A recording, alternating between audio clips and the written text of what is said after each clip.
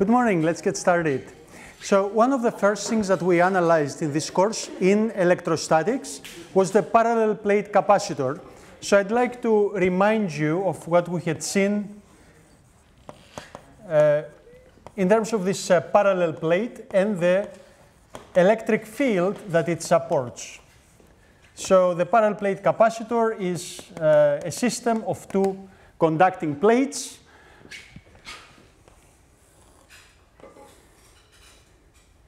Something like this.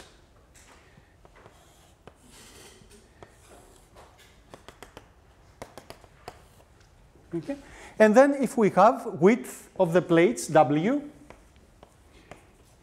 length L, the height is H. Typically we sandwich a dielectric in between the plates to make sure that there is no current from the one plate to the other. So we can have in between here a dielectric epsilon naught epsilon r.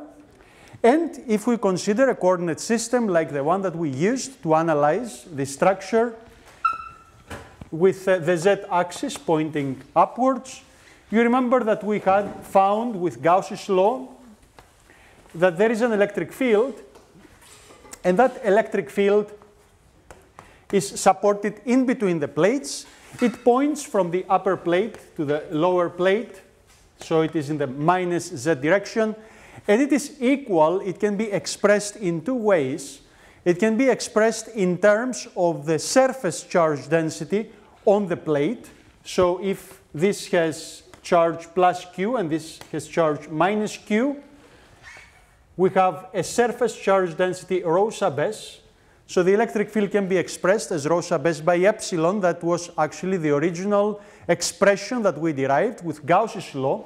And that rho sub s can be expressed, now that we have the geometry, as the charge divided by the area, because it is charge per unit area. So if I have charge Q over area WL, then the surface charge density is Q divided by WL. So let me make a note for those who have forgotten the notation that this rho sub s is surface charge density in coulombs per meter squared. We had an alternative way of expressing the field in the capacitor in terms of the voltage between the plates. If you remember, because the conductors are equipotential surfaces, the potential on any point on this plate is the same as at any other point, and then we can define a potential difference, V, between the plates of the capacitor. Let me call this V sub C, and in having this voltage, we can express the electric field in volts per meter as minus voltage divided by the height. Indeed, you can see that if you integrate the electric field, take E dot dl from the upper plate to the lower plate, you will find the potential difference. Indeed, the potential difference is integral of the electric field from point A to point B, as you may remember, work per unit charge. That is the potential difference. The physical meaning, when you buy a battery of 1.5 volt, that means that the battery does work of 1.5 joule per coulomb to move a charge from the one pole to the other. So V sub C is the voltage between, or the potential difference, as we could formally call it, between the plates.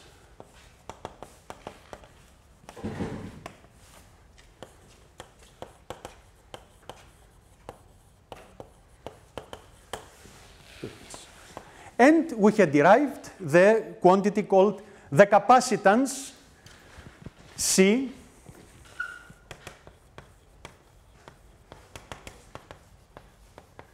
that is charge divided by voltage. And we had shown that it can be expressed in terms of the material epsilon, the dielectric permittivity, times the area of the plates, which is W times L, divided by the height. This is a well-known formula that you probably saw even before university that the capacitance in farad is expressed as epsilon times area divided by separation. So you see that this is independent, and that's the whole point that we care about capacitance. It's independent of the voltage and the charge. So when you pick up a capacitor that is 10 nanofarad from an electronics store, that is not dependent on whether you will connect it to a 1.5 volt source or a 3 volt source. It has to deliver the same kind of capacitance, and indeed you see from the formula that we derived that it depends only on the geometry and the material that you use to build the capacitor. So this is what we know about the capacitor, and we have known this since electrostatics. So now let's go and take a capacitor like this and connect it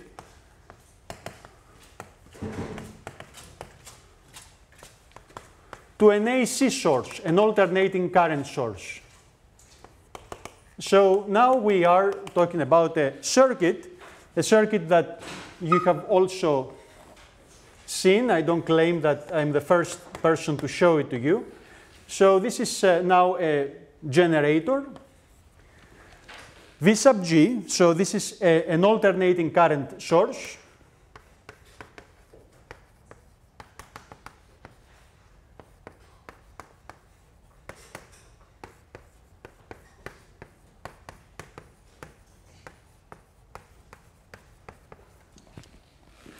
And I make a circuit by taking this capacitor, flipping it a little bit by 90 degrees, and connecting it to the circuit, to the source, just like that.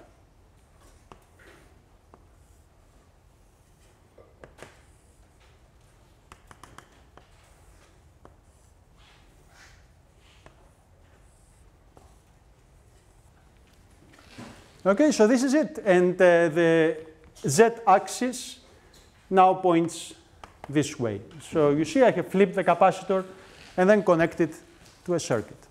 Okay.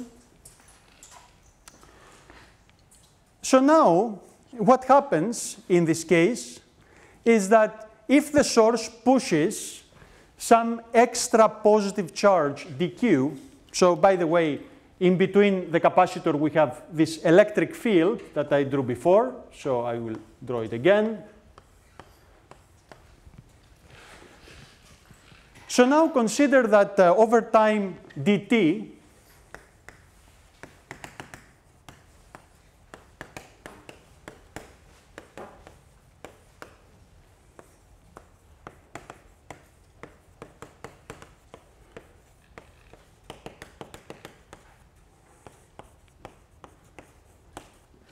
we have the source that drives some extra charge dq to the left plate of the capacitor, so that I add here some plus dq over time dt.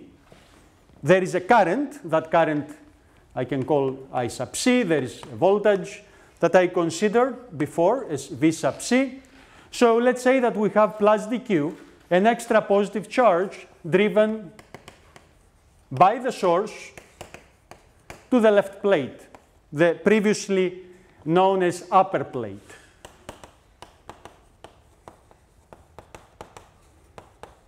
I cannot call it the positive plate anymore, because now I connect the capacitor to an alternating source. So there will be a positive and negative charging of the plate in an alternating basis, time alternating basis. So what happens then? You see, from this formula here, I conclude that if the charge increases by dq, the electric field also changes. So there will be a change in the electric field in the capacitor.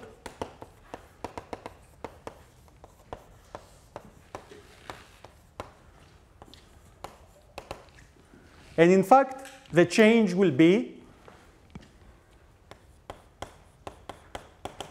minus z dq, right? I'm taking here the formula. Since I add dq to this charge, it will be, this will be the new field. I mean, the difference that I will see in the field. Okay? So my field now changes. But now that the field changes, something else changes as well. We had seen in electrostatics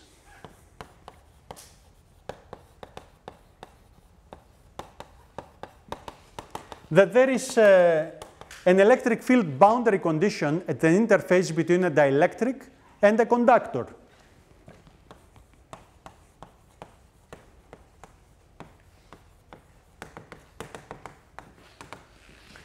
So now, if I go to the lower plate, this is the lower plate, I see the new electric field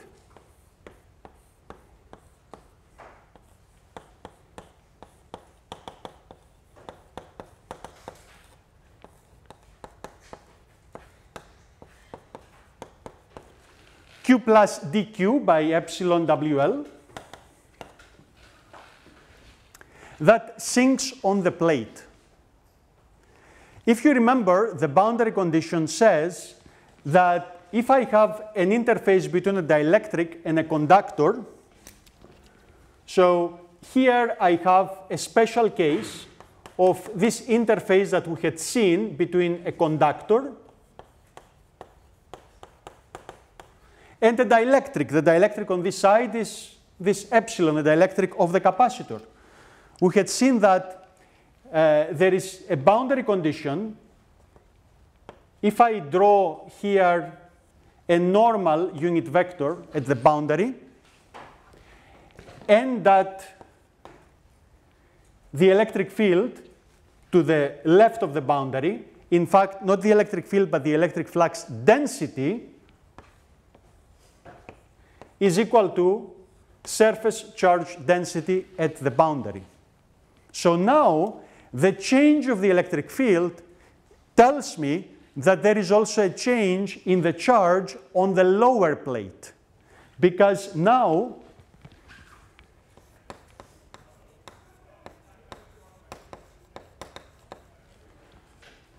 you see, if I apply these n hat points in the z direction, the electric flux density, remember, is dielectric permittivity times electric field. So if I multiply here epsilon times q plus dq by epsilon WL, epsilon changes. And now you see that my surface charge density on the on the right plate, the previously lower plate,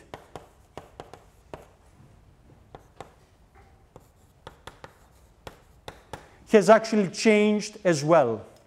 And here the field points in the minus z hat direction. So z dot minus z is minus 1.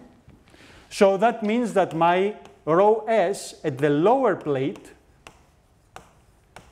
or right plate, has become minus q plus dq divided by WL, which means that now my lower plate has more negative charge by dq. So that now that I brought in plus dq here, I have minus dq on this side. And the mechanism for this is through the electric field. So the electric field built up on the left, and then it attracted this negative charge to the lower plate.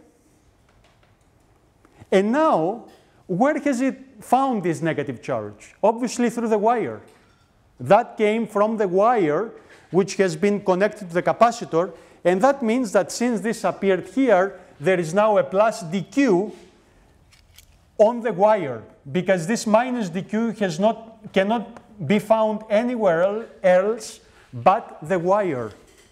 And therefore that means that I pulled minus dq from the wire, and now the wire has an excess positive charge dq. And what has just happened is actually remarkable, because it is as if the electric field has made it possible for this situation to act out as if I had not ever connected the capacitor, because you see that this dq has reappeared on this side. as if I had never the capacitor, and that flow was happening through the wire without the interruption of the capacitor.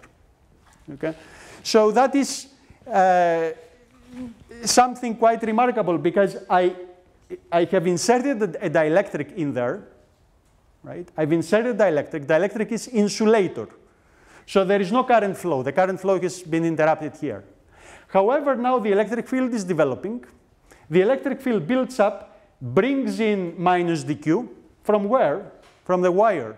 That means that now this has an excess charge plus dq, as if this dq came here. Of course, this and this are not the same charges. But the net effect is as if this wire had been connected to this side and the capacitor was never there. In fact, if you do the math here, so let me just say that the charge on lower plate decreased by minus dq.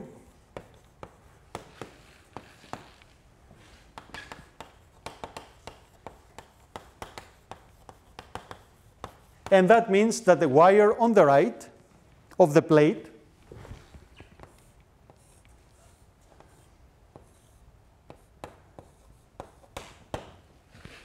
has an excess positive charge plus dq.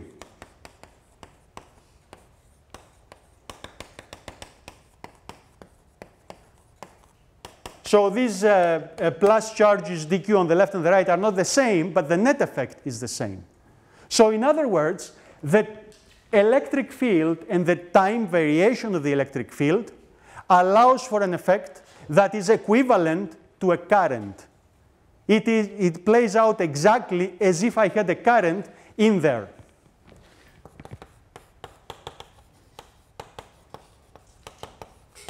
So this time variation that we saw in the electric field, this dE, which has happened over time dt, is equivalent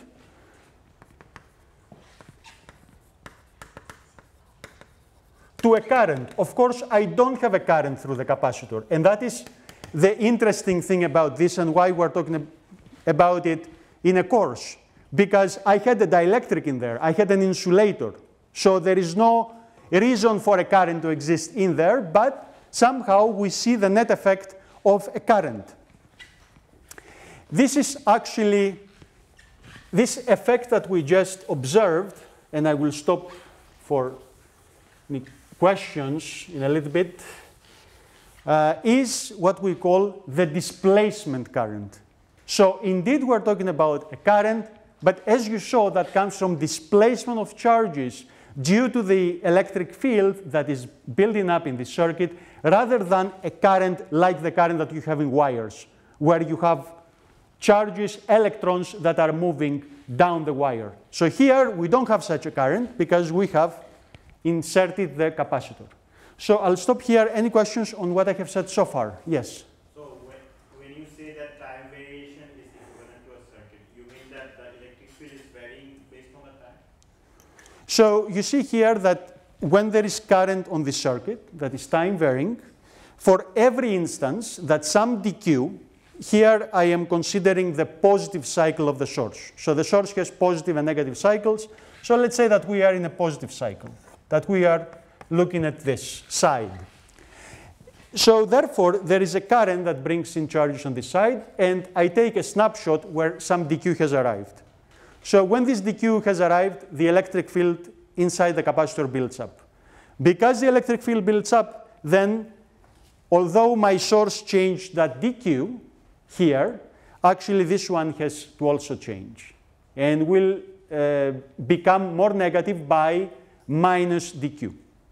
And that means that the wire on the other side has actually become charged by plus dq, as if it had connected directly without the capacitor to the other side of the wire. So what I said is that this effect has the net effect of a current. So the variation of the electric field over this time interval dt had a net effect of a current. it is as if I had connected directly the one side to the other, right? So that's what I'm arguing. So this is called the displacement current. And in fact, if you notice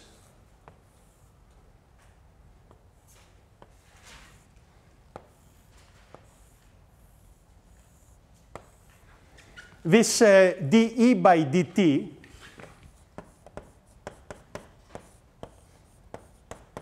is equal to minus z dq epsilon WL divided by dt. dq by dt, the time rate of change in the charge here, is equal to what? Current. It is this current, is this I sub c. So this one is actually the current.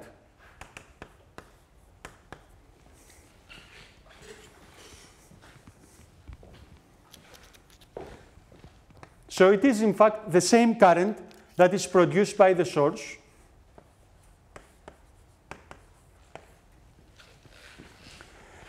That means that the electric flux density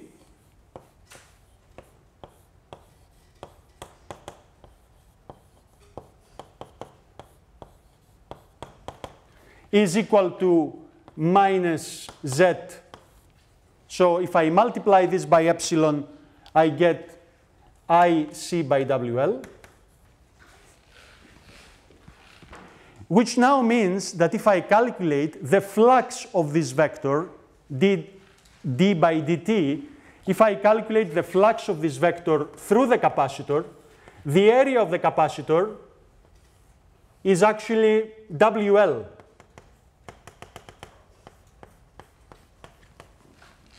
The area of the capacitor is WL. So if I take the flux of this through the area of the capacitor,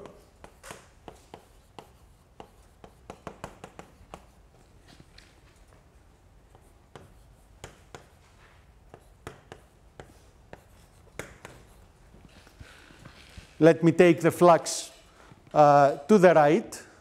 So if I integrate, that is, this vector over the cross-section of the capacitor, ds, which is minus z hat dx dy.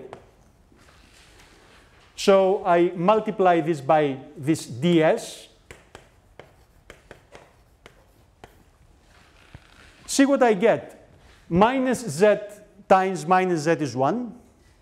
And then I have this current comes out of the integral by WL times integral dx dy over the cross-section of the capacitor. But this integral is WL.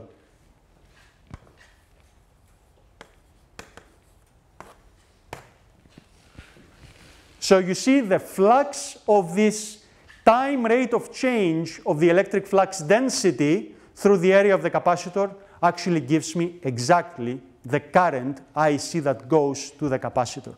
So the time change of the electric field is actually the agent that makes this circuit behave as if the capacitor wasn't there, and now we have the current continuing on the other side. And of course, you couldn't have made this argument if this was a DC circuit, in which case nothing would change, D would stay the same, and then, as you know, in DC, the capacitor acts as an open circuit. And once it charges, there is no more current flowing through the circuit. But now we have this electric field changing that is this agent of this effect. And this d by dt, and in fact the flux itself has a name.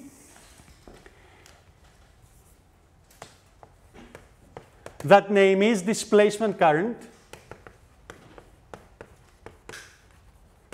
And the term displacement is there to indicate that obviously in a dielectric I cannot have a conduction current. So that is in contrast to the conduction current that involves the classical motion of electrons through conductors. And that displacement current, I sub d, is actually equal to, let me just put here,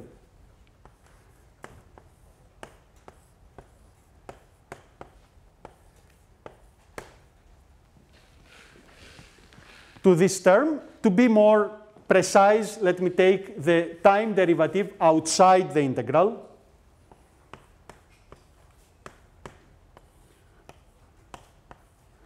And this is displacement current through area S.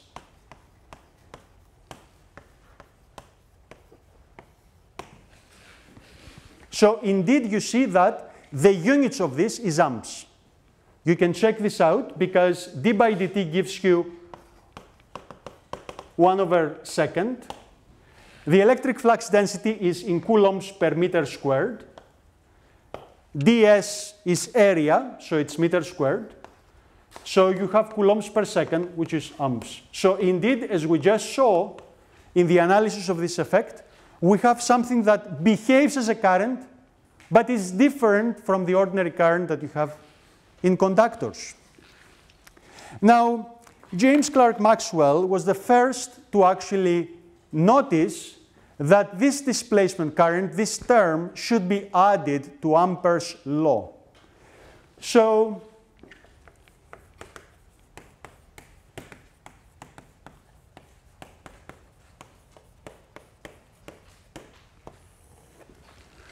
in magnetostatics,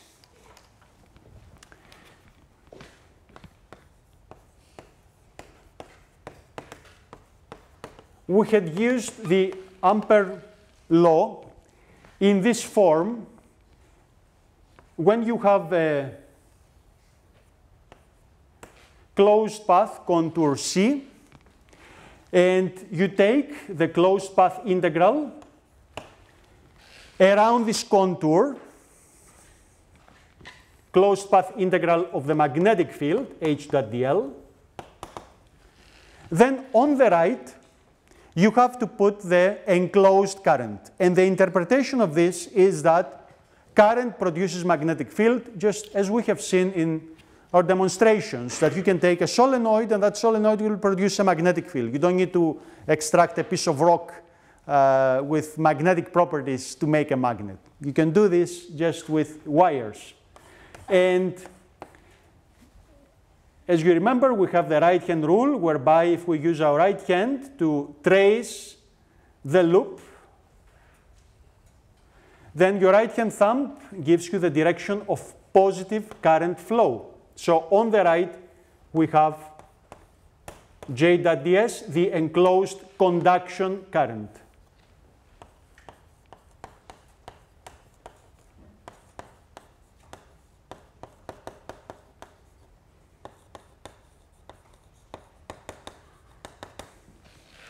So this is the Ampere law.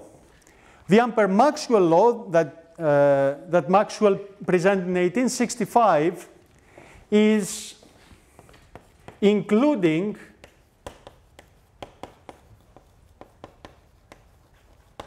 a second term on the right-hand side. The situation is exactly the same. The contour is exactly the same. But now on the right-hand side, we have not just the conduction current, but now also the displacement current.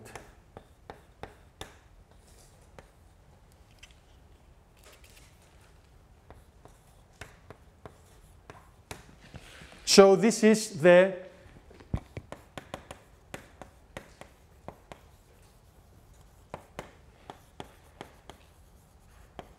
Ampere-Maxwell law. This law reminds us of Faraday's law. Faraday says that the electromotive force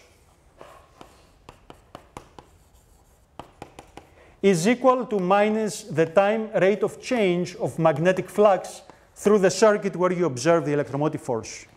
Commonly, this can be interpreted as follows. time-varying magnetic field will actually produce a time-varying electric field. The Ampere-Maxwell law says that the opposite is also true. Time-varying electric field, so you don't need to have a current. Let's say we are here in free space, and we are receiving a bunch of time-varying electric fields from access points of the wireless networks, from radio transmitters, from radio stations, from cellular communication transmitters. So right now, where we are standing, there is no conductor around us. However, there is a lot of time-varying electric fields. These are the electric fields that are generated by all these transmitters for different services that we receive wirelessly. So Ampere-Maxwell law says that in here, we don't have a current because we're surrounded by air, and air is an insulator, but we have time-varying electric field. And that is enough to produce an associated time-varying magnetic field. So this is the basis, those two laws are the basis of electromagnetic waves because they establish the interconnection of both electric and magnetic field and vice versa. I'll get back to this in a moment.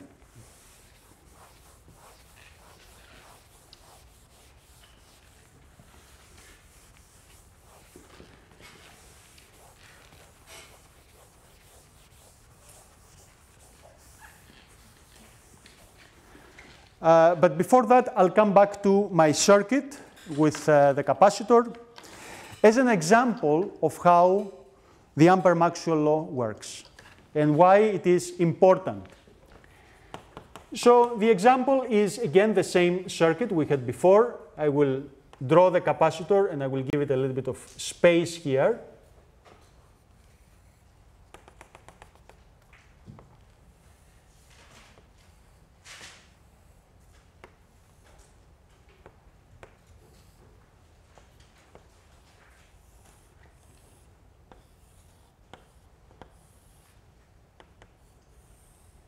This is still my alternating voltage source that produces a current, I sub C.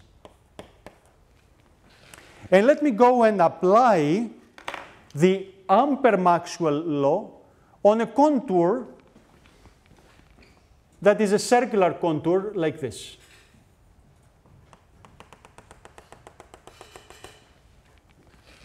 So we'll apply this on a circular contour like this. This is my C. And I will trace it like this.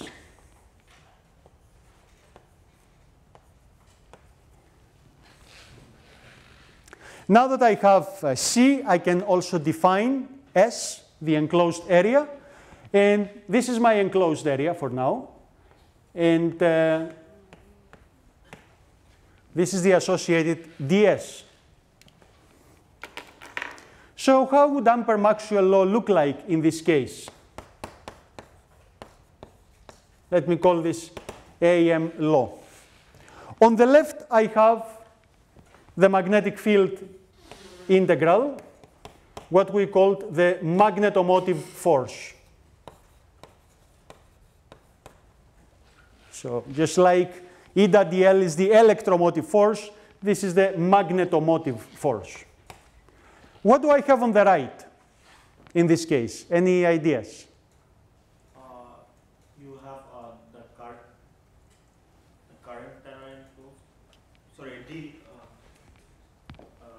differentiation of electric flux. So the electric field is here. And let's assume that the electric field is confined in the capacitor. So I have a disk that is being pierced by the wire. The electric field is somewhere else. So you see that this area will not enclose displacement current, will only enclose electric current. Again, I'm transferring this disk here, just so that you see it a bit more clearly. This is the disk. I'm tracing it like this. The wire comes in.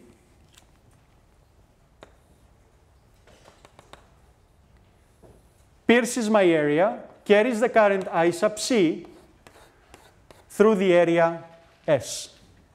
The electric field is on this side. So therefore, it is not participating in this application of the law. The right-hand side is simply I sub c. The current flows consistently with the way that I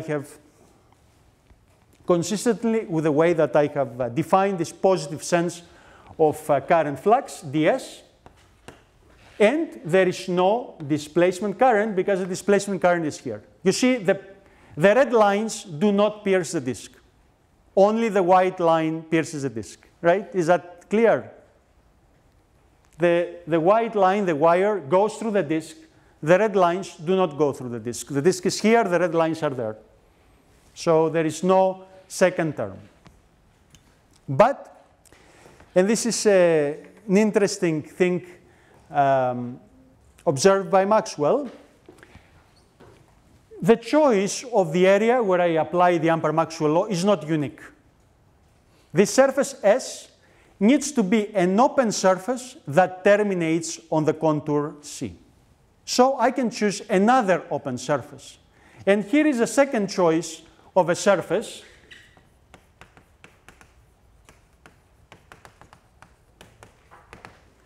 that will look like this. Here is my circuit. Here is the capacitor.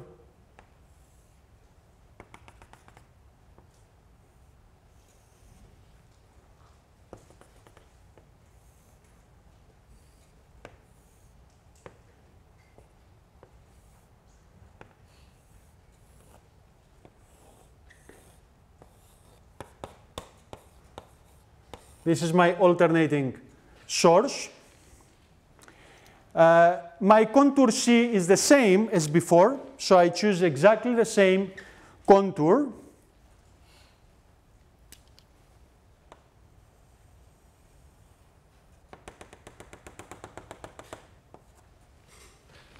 But now my open surface, I choose it as follows. Imagine an inverted bowl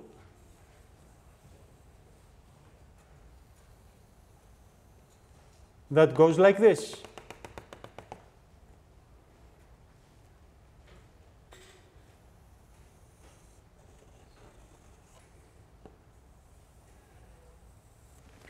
Like a bowl of flowers that is open on the top so that I can put the flowers in the water, and then it actually closes on this side. This, in fact, is a valid choice of an open surface that terminates on the same contour. And now, what is important about the surface is that because it is open on the left, so the wire goes through, it doesn't cut, the wire does not cut the surface anymore. I have opened this side, therefore, the surface is what you see here, the shaded areas. So it's not ever cut itself by the wire. The wire just goes through, does not touch the surface, right? So you have the opening of the bowl, and then the wire goes through, does not cut the surface at all. But what cuts the surface is the electric flux lines.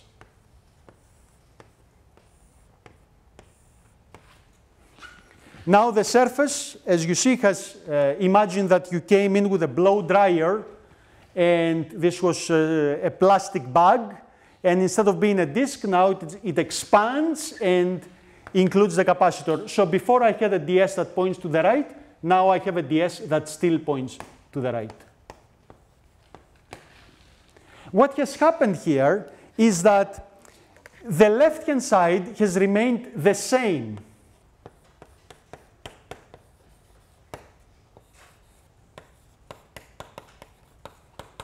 But the right-hand side now has no conduction current anymore because the wire does not cut ever the new surface. You see the wire is here and it's here. On this side, the surface has an opening because it's an open surface. On this side, the surface has already terminated inside the capacitor. So the current never cuts the surface. I can also give you a cross-sectional view that might be a little bit easier. to digest. So cross-sectional view.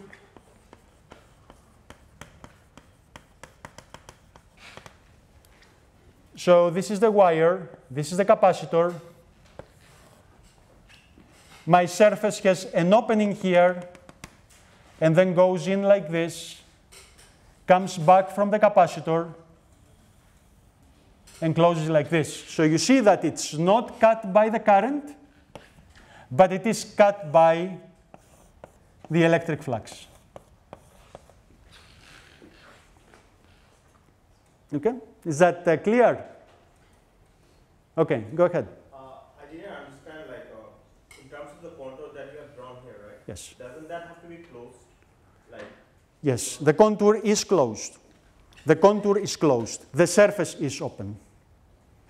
The contour is closed. As you see here, this is a closed contour. So you do the line integral here. The contour closed means that the starting point is, comes back and coincides with the end point. So this is a closed contour, but the surface is open. Imagine this is a bowl of flowers, right? So the wire does not cut it anymore. So wherever you have ds, you have here, you have here, you have here, you have here, you have here. This is a d dot ds integral, and this is a j dot ds integral. For this to be non-zero, you have to have current, you have to have ds. So on this side where you have current, you don't have ds, because the bowl of flowers is open. Okay, so ds exists here, here, here, here, exists here, but it does not exist here. So wherever you have current, you don't have ds. You have current here, but you don't have ds because the bowl has already terminated inside. Okay, so that is the difference. And now, if I apply the law, I don't have conduction current, but I have displacement current.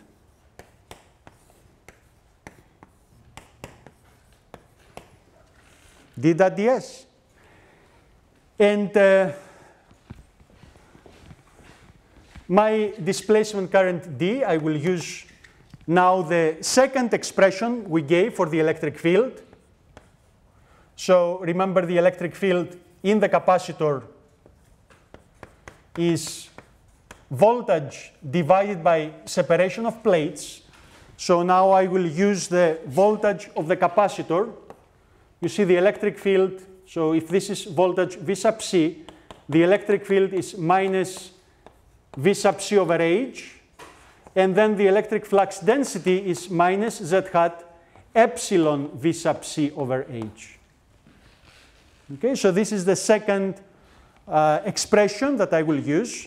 So the electric flux density is minus Z hat epsilon V sub C over H. And now the displacement current, if I apply this formula, let me make some space here.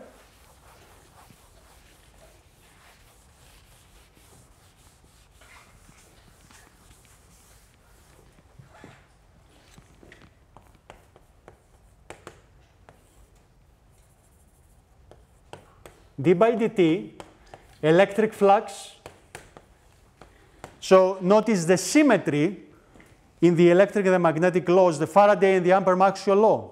Magnetic flux in Faraday, electric flux in the Ampere-Maxwell law. It is this duality between electric and magnetic fields that enables the electromagnetic wave propagation, that all this wireless revolution, that 99% of anything that we do in ECE, software or hardware, is based upon, because even data that we're producing, unless it's transmitted wirelessly, it ceases to be that useful, is based upon this duality of electric and magnetic effects. So now if I go and do this flux calculation through the area of the capacitor, I have d over dt. My electric flux is Z hat. My ds, you see, points opposite to the z-axis. The z-axis is like this. So as we saw before, the ds is minus z dx dy. This is an easy integral, like most integrals in this course, by the way, that are very easy. Z dot z is 1. There is nothing to integrate. Epsilon, h are constants. They go out. V sub c goes out, and it is the only time-varying quantity that will be differentiated. And then I have dx dy over the area of the capacitor,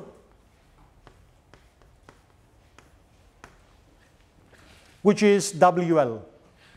So again, this is our,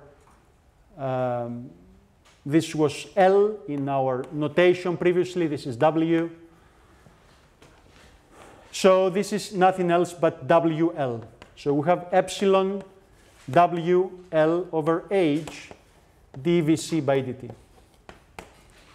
So now the quantity that you see up here, we saw it in the beginning of the lecture. Anybody remembers what this is? The capacitance. We saw it in the beginning of the lecture. Unfortunately, this is not a very big board so that you could see everything we've said today, but if you go back to your notes, you will see that this one here is the capacitance, C. So our result is that the displacement current is C dVc by dt. In both cases, the left-hand side was the same. In the first case, the right-hand side was current of the inductor, of the capacitor. In the second case, the right-hand side was C dV by dt.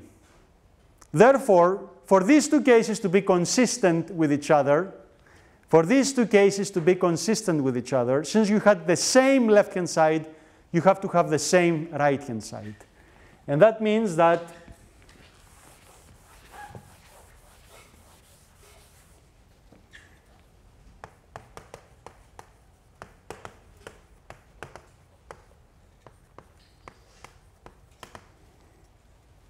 I sub c is C dVc by dt.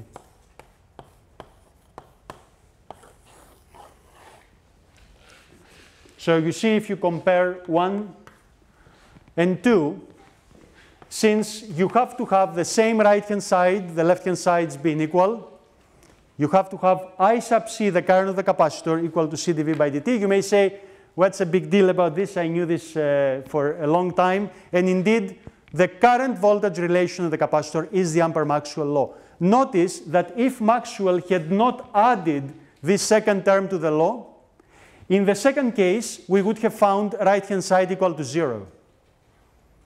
And then these two would not be consistent with each other. The result of this exercise, had it not been for the second term in the Ampere-Maxwell law, the displacement current, the result of this exercise would have been I sub c equal to 0. That is, would have been the result that is consistent with what you know for DC circuits, that there is no current through a circuit that includes a capacitor at DC. But at AC is the displacement current that saves the day and makes this consistent. So I stop this lecture today with the note that the current voltage relation, the capacitor,